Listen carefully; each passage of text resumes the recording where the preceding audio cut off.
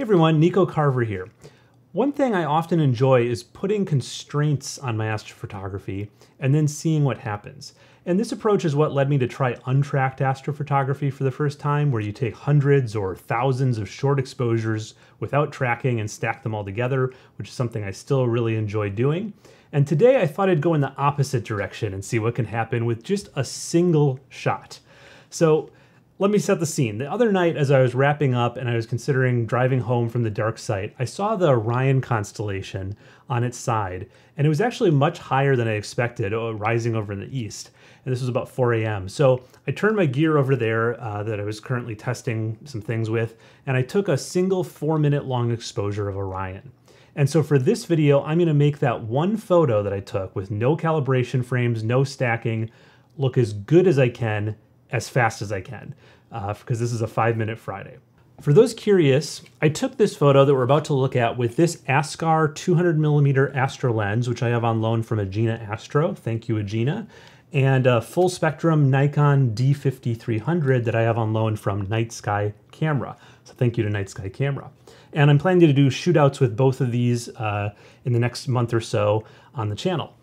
Last thing before I jump into Photoshop, if you want to follow along or try to outdo me with my own photo, check the description. I'll put in a link where you can get the raw photo just for joining my email list. Okay, I've downloaded the raw file here. This is again from the Night Sky Camera full spectrum modified Nikon D5300. And because it's full spectrum modified, we have a very red look here because I didn't do any kind of white balance, custom white balance or anything like that. But that's no problem because we can fix that with the white balance settings right over here. While I'm playing around with these sliders, I'm going to be looking at these histogram peaks up here and trying to line up their left edges. So I want the green, the blue, and the red left edges all to be lined up. And so I'm going to start by taking the temperature and moving it down. And you can see now the red and the blue are pretty lined up. But now we got to light up that green one. So I'm going to go ahead and take that one and pull it over, and we're getting somewhere, but let's keep going. Okay, and I think right about there looks good.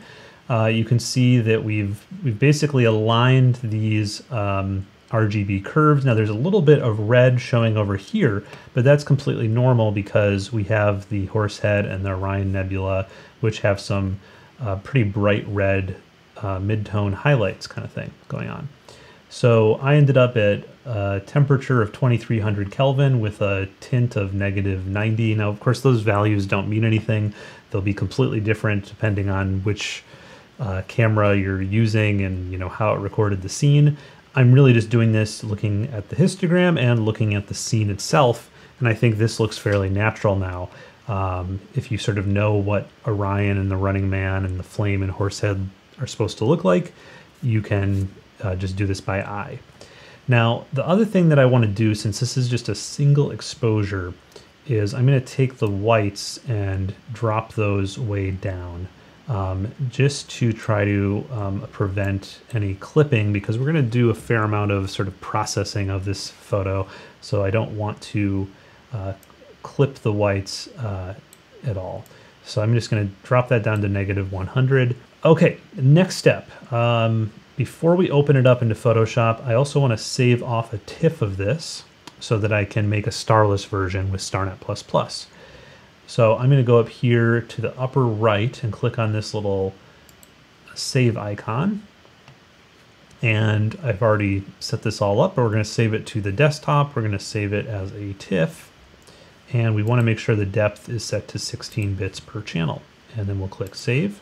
And because this is a 5-minute Friday, I'm not going to show the Starnet++ process, but I'll put a link in the description to a part of another video where I do show that. But it's pretty simple. You just download it and do a few steps, and you can make starless versions of your images. And I'm about to show you why that's a good thing to do. Okay, so now I have the starless version that I made with Starnet++, and I have the star-filled version.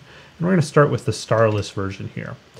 The first thing I'm going to do is, just in case I need to start over, I always like to make a copy first thing. So we're going to make a duplicate of the background layer. I'm going to do that by pressing Command J if you're on Mac or Control J on Windows. And you can see now we have layer 1 right here. And let's go ahead and just apply a bit of a stretch to this layer. So we're going to press Command L on Mac or Control L on Windows to bring up the levels command. And I'm going to take the shadows slider, move it to the right, take the midtone slider and move that to the left. You can see we can see a bit more now. And I'm going to keep going with that actually a little bit more. And sometimes I just like to really bring this over and see exactly what we have. And you can see there's a lot of interesting nebulosity. We probably can't bring it all out because this is just a single exposure, but it sort of shows you what you could do with stacking because there's a lot of stuff here. We'll try our best to bring as much of it out as we can, but I'm going to back off just a little bit here.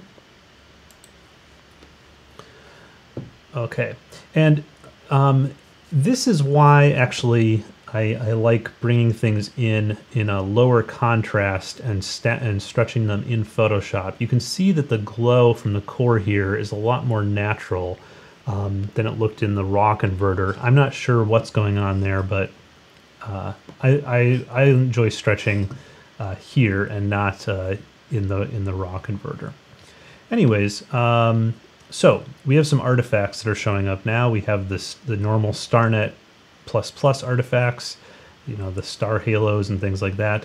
These little ones I'm not so worried about. The stars usually completely cover over those when we bring the stars back in. But these bigger halos we might want to just clean up a bit. And then we have these satellite trails. And those I'm not going to try to fix. It's just too much work. But if we were using stacking, those would completely go away with a rejection algorithm. Okay, let me just quickly clone stamp out these halos. And I'm just using a soft clone stamp here to do this. There we go. And anything else we should do here? I don't think so. So let's go ahead and bring in our star layer. So I'm just going to press Command A, or be Control A on Windows to select all, then Command C, Control C on Windows, and Command V or Control V on Windows to paste it in. It comes in as a normal layer, and we're going to want to use a screen blend. There's lots of good options here. You can use lighten. I'm going to use screen. And the first thing I'm going to do after I screen blend that in is I'm going to reset the black point. I'm going to do this with a curves adjustment layer. Just take the black point here and drop it over this way. Okay, and you know, this is looking pretty cool. I could stop right here, but let's just go a little bit further with the processing.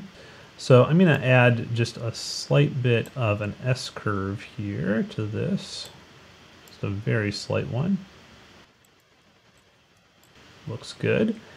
And the dust in Orion is looking very red because this is a full spectrum modified camera. I didn't use a UVI or a cut filter or anything like that. So it is letting in a lot of the near infrared. I'm going to try to balance that out a little bit and make it a little bit more of its neutral brown color that it should be using the selective color adjustment layer. So I'm just going to click selective color, and if it defaults to reds, just change it to blacks. And I'm going to take out some magenta. And then when you take out magenta, you can often look too green. So then you're going to have to balance that out by taking out maybe a little bit of yellow too. And then I'm going to go ahead and add black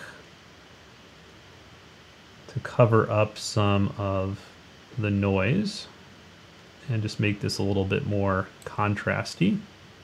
The only thing that I'm going to do to finish off this quick edit of a single shot is I think that this lower quarter of the picture is not very interesting. Now, if we had done a stacked exposure and and really been able to bring out the detail in this dust, it might be more interesting. But right now it's too mixed with noise, so it doesn't look very inspiring. So I'm just going to cut that off with a crop. So I'm going to grab my crop tool here, and let's just do a 16 by 9 crop. Then this can be my cover image as well for this video.